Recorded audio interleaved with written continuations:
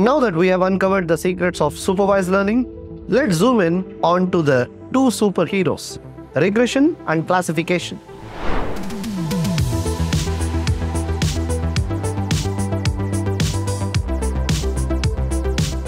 They sound fancy, but they are really about helping computers make sense of the world in two different ways. First up, regression. Imagine you are saving up your money to buy a new game. You might wonder, how much will I have in 6 months? Regression helps in predicting a number, like your future savings, based on the patterns from the past.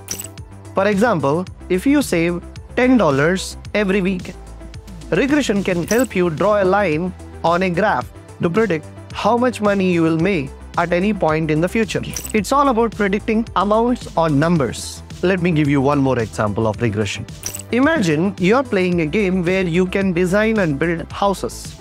Now you want to sell the house and wonder, how much can I sell my house for? With regression, you can predict the selling price of the house on features like its size, the number of rooms, and even its location.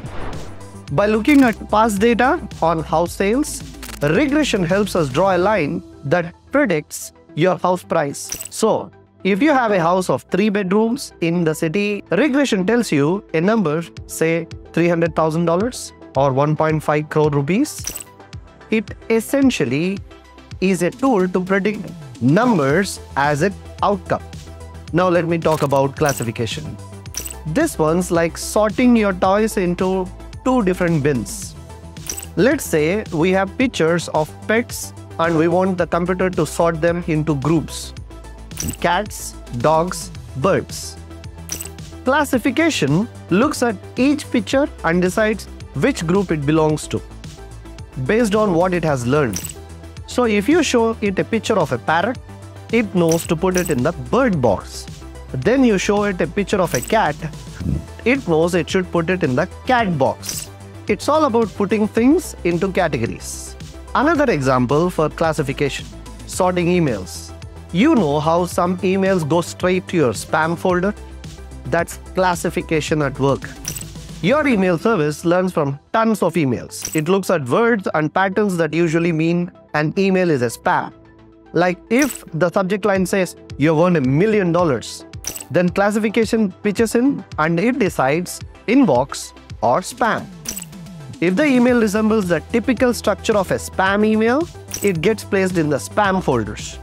The sorting mechanism categorizes emails based on its learned patterns and characteristics. So while regression is about predicting numbers, like our house price, classification is about choosing categories, like deciding if an email is a spam or not.